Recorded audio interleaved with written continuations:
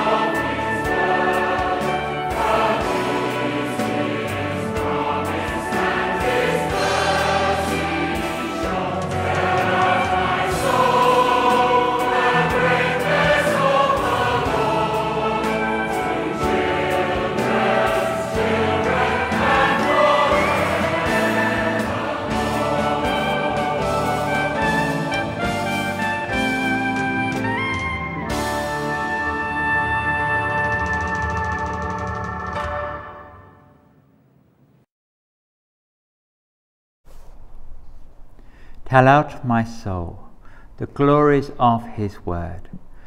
Firm is his promise and his mercy sure. Tell out, my soul, the greatness of the Lord to children's children and forevermore. Wonderful words. And so true, isn't it, that we continue to tell the story of Jesus. His life changes our lives today. We are generations upon generations have heard the story and responded to it. We love that good news. And so we like to celebrate birthdays too. The unique day that everyone is born, we have that birthday. And so we're going to do that now. We're going to sing happy birthday. God bless you. So if it's your birthday today, this month, or even this week, we want to celebrate with you and wish you happy birthday.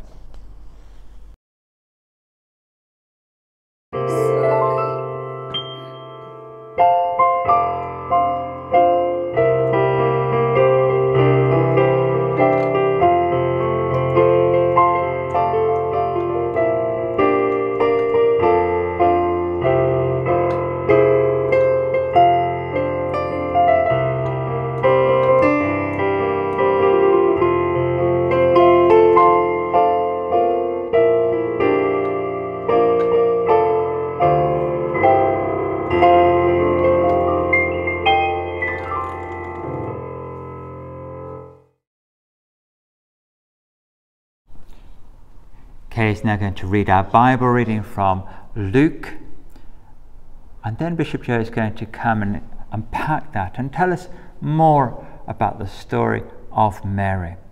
But first, here is Kay.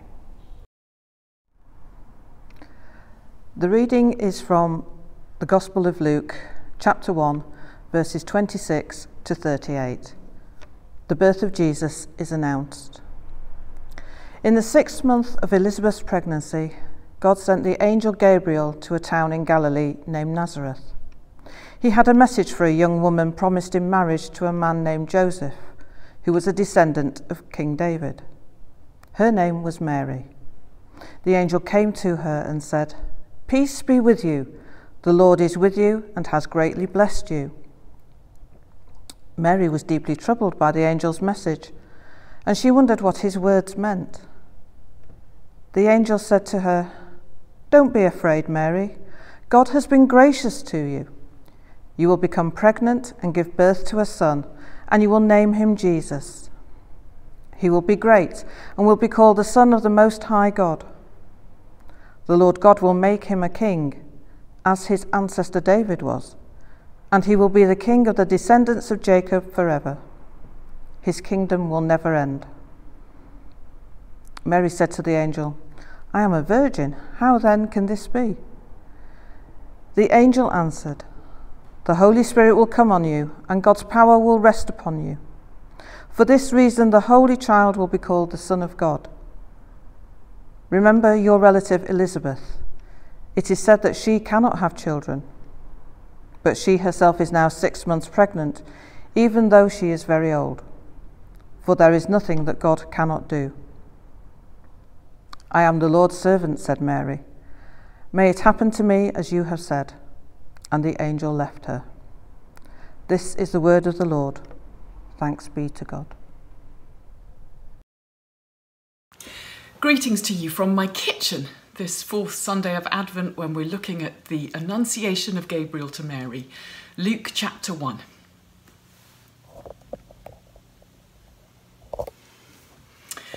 I imagine Mary kneading some dough one fine day in her parents' kitchen.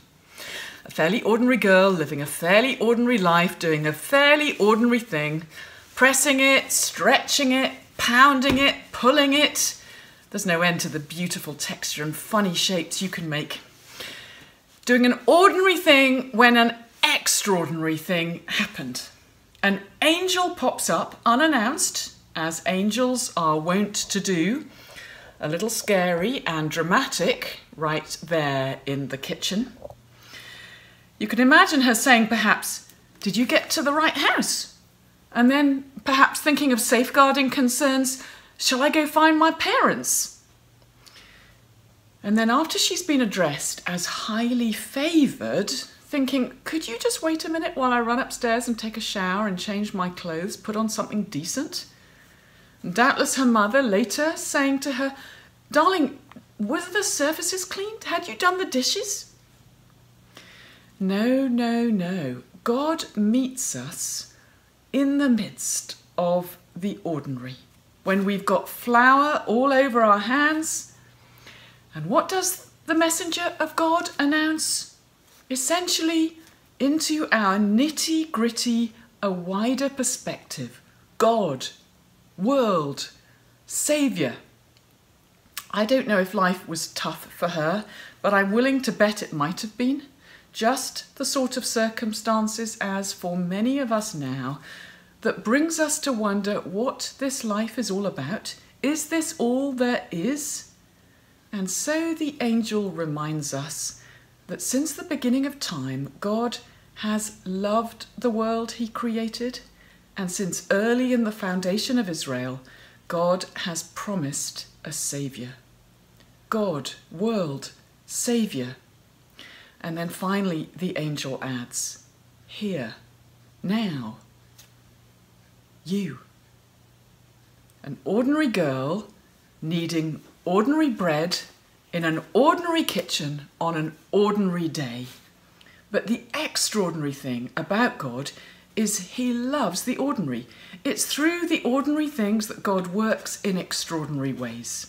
And even when we don't see it, when all we see is the ordinary, Mary listened. God, world, Saviour.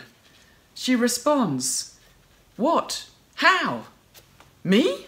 Well, probably she said it in a more exclamatory voice than that. Me? Moi? Now, lest this angel start to sound like some text message, I want to make clear that he was not confined to a tweet of 140 characters. The angel explains a little more detail what he meant, what God was up to.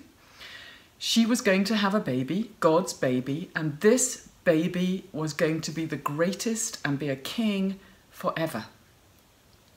So I picture her with dough in her hands, just as she's forming it into a loaf.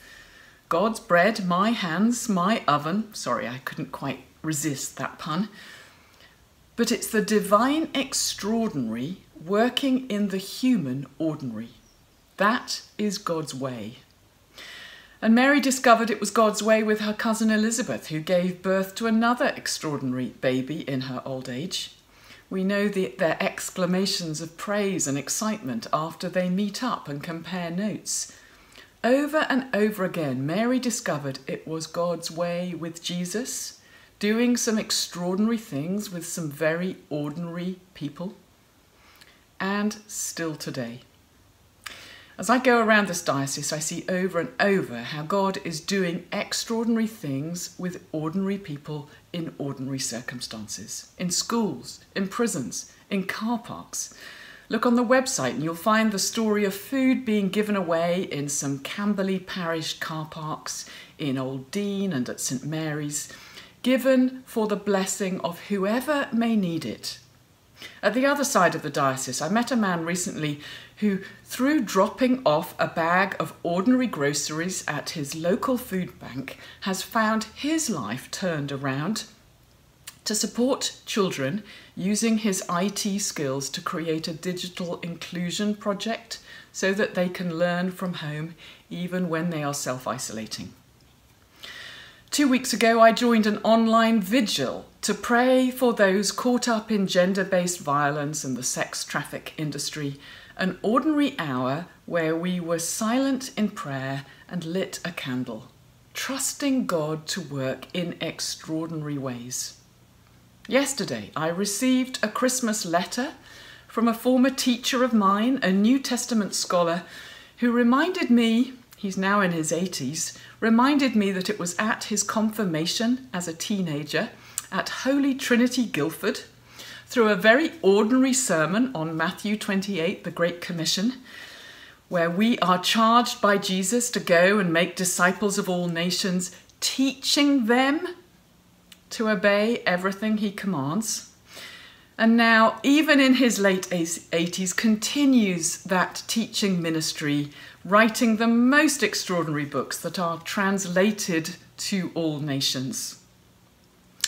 And so here to today's gospel, a young teenage girl is called to bear a child, to be the God-bearer, to fulfill an utterly unique, astounding, the most ultimate bridging role between heaven and earth, between the divine and the human, between the extraordinary and the ordinary. We may be preoccupied, we may be resistant, we may be fearful like her, yet God is present in our homes, still popping up no matter our bubbles, still delivering messages no matter our isolation, still transforming ordinary people to do extraordinary things. It happens in that juxtaposition between God, world, Saviour, and what, how, me. I wonder in what circumstances you might have uttered any of those words recently, and in particular, how you might bring them together. I think of a young mum I spoke to not long ago, valiantly raising 3 young daughters who have had their share of struggles. She said, I've learned so much from listening and supporting them that I realise I might have something to offer others. So I've signed up, I'm training to be a counsellor. And do you know, I realised, she said, what a blessing that is. As I listen to others in their need, it puts my own family's situation in perspective, and it helps me with what to say, how to cope. Ordinary things that become extraordinary, even painful things that become redemptive, that is God's way. God, world, Saviour, and what? How? Me. Yes, you. I am no Gabriel, but I do want to scatter some seed to set you wondering further. What extraordinary things might God be seeking to work through your seeming ordinary life?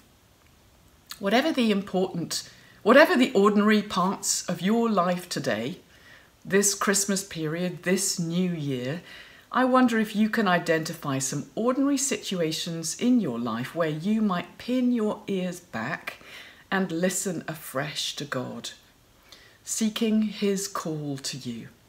It might be while you're cooking in the kitchen, it might be while you're digging in the garden, it might be while you're sitting in your chair. I urge you to dare to hold out your ordinariness, the what, how, me stuff of your life, to the level of the divine extraordinary, the God, world, Saviour. There's a danger that this pandemic has closed down our horizons, and I urge you to be especially intentional in stretching them out again and inviting God to interrupt you. Our God, who made the world, interrupted it by sending a Saviour. That is what we celebrate at Christmas. This is who we follow in discipleship. This is what brings us to tell and tend and teach and treasure and transform, according to the 5 marks of mission, to offer our lives to God for whatever. Then I'd urge you to talk to someone about all this. It might be your spouse, it might be a neighbour, it might be your vicar, it might be a spiritual director or a vocations advisor. Those last 2 you can track down on the Diocese of Guildford website. Someone to help you to reflect on your life and your call. Even in Tier 3, you can do that over Zoom or by phone or by meeting up to go for a walk and talk. To talk about how your ordinariness might become part of God's extraordinariness. To discern what God may want to get up to in the new year through you. To listen the soul into a place of discovery. To piece together your understanding and experience of the past with your circumstances in the present and God's promises concerning the future. Essentially to bring together the God, world, Saviour with the what, how, me? That's what happened to Mary, Mother of our Lord, 2,000 years ago. And that's what's kept on happening ever since. I think of the 5th century Augustine landing in Canterbury on a mission to bring the gospel to England.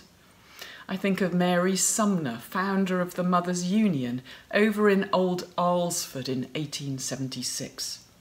And I think of my New Testament professor, that teenager who was confirmed in Holy Trinity, Guildford. Ever since the Annunciation of Gabriel to Mary, we shouldn't be surprised, but expect God to be working out his extraordinary purposes through ordinary people like you and me. So keep up the kneading, the digging, the walking, recognizing how in the ordinary stuff of our lives God is at work in extraordinary ways. Indeed, Jesus talks about the yeast in the dough, which works often invisibly to make for tremendous transformation. He works in ordinary dough everywhere. He works even in dough that is full of gritty bits. He works again and again. He's working even when we don't realise it. God's way is to come among us, to dwell within us, and through us, to raise life, to transform what is human ordinary into what is divine extraordinary. Amen. Thank you, Bishop Joe. We're going to pause for a moment as we think about our lives. Maybe we've been thinking less of ourselves, of what we bring to God, and how we come as we are, and then God takes our ordinary, our everyday, and is able to do so much, the extraordinary. So we're going to pause and time to think about that and turn back to Christ.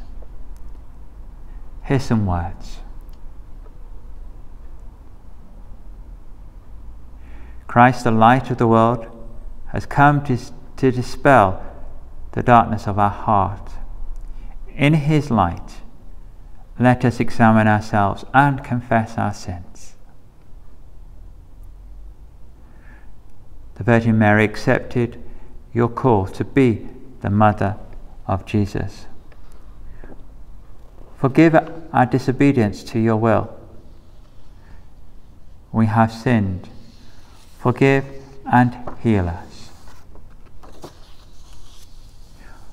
Your Son, our Saviour, was born in poverty in a manger.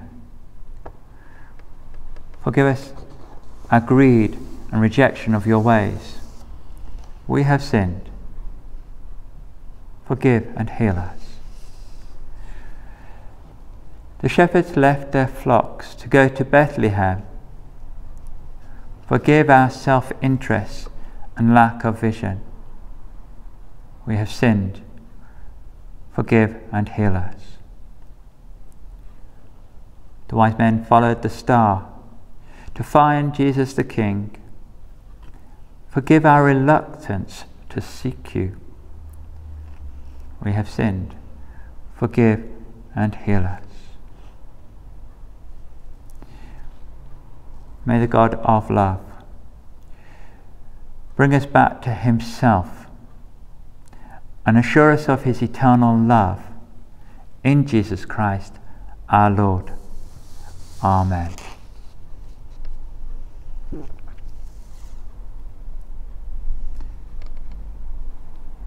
I want to play us a song. It's a reflective piece. It's called I Come in Simplicity. It's written and performed by an Irish band called Rend Collective. And at this time of the year, when life seems to be quite complex, the invitation to come to meet Jesus as we are, in simplicity. So let the words touch you, let the music minister you, and see what God says to you today.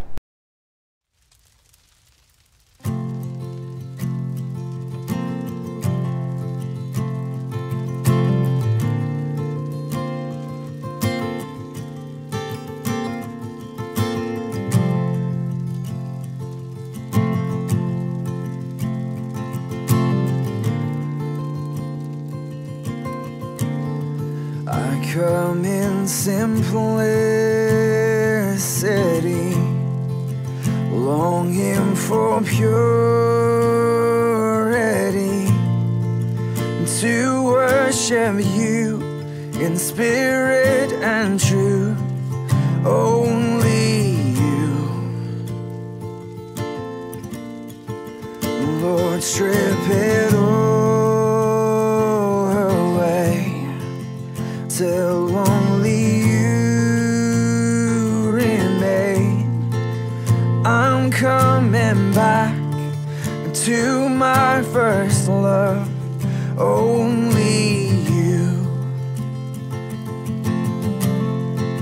You're the reason I sing, the reason I sing.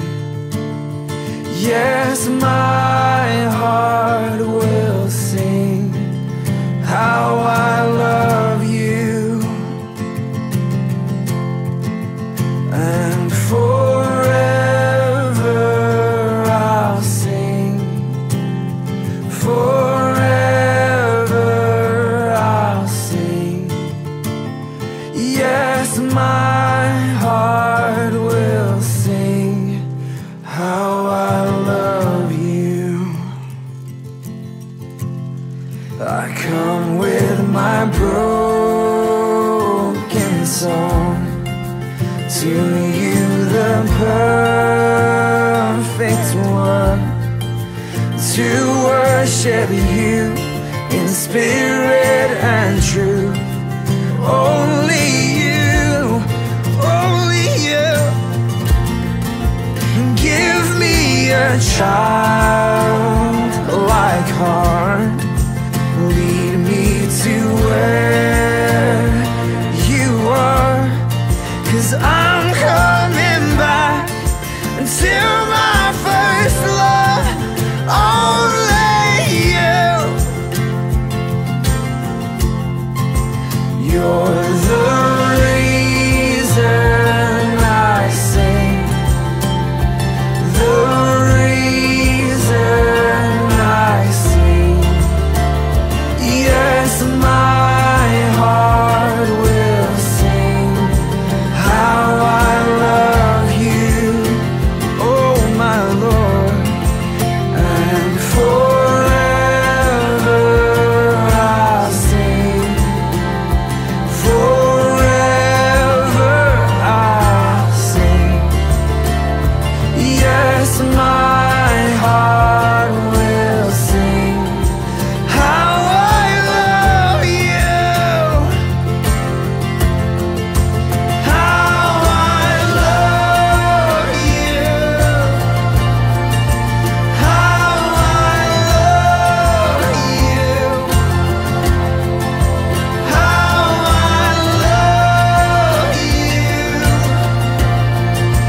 my first love. How I love you, how I love you, how I love you, my first love. You're the reason I sing, the reason I sing. Yes, my heart will sing how I love you, and forever I'll sing, forever I'll sing. Yes, my heart will sing how I love you.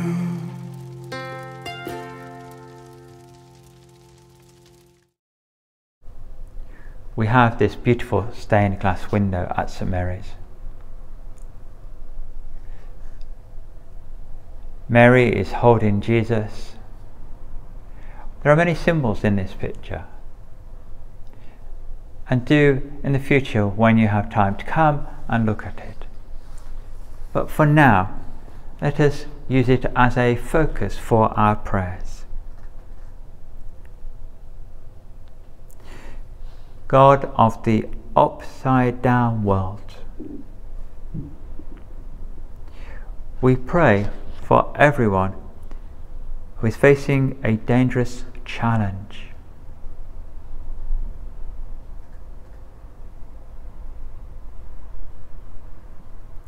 We pray for all refugees and those who are persecuted.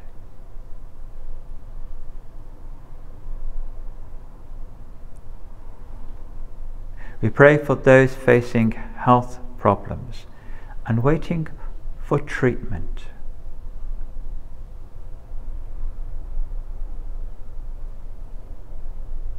We pray for those who are frightened to step out into a different future.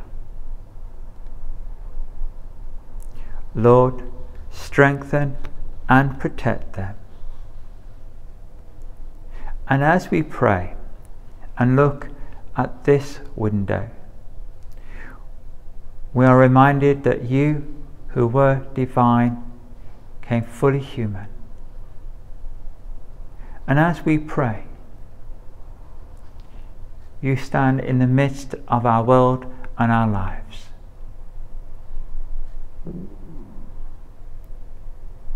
And we thank you.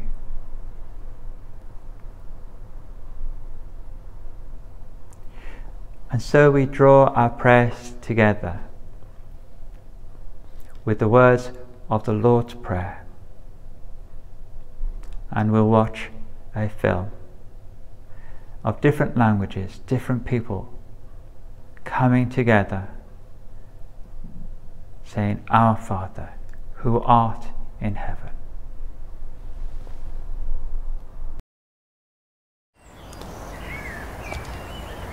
Our Father in heaven,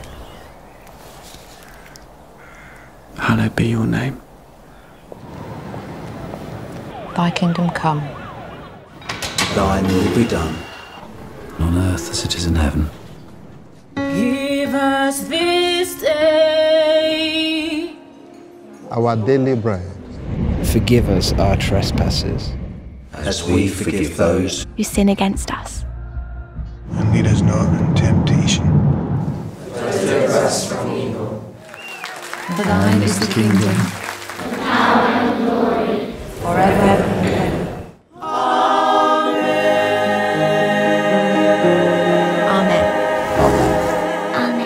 Amen.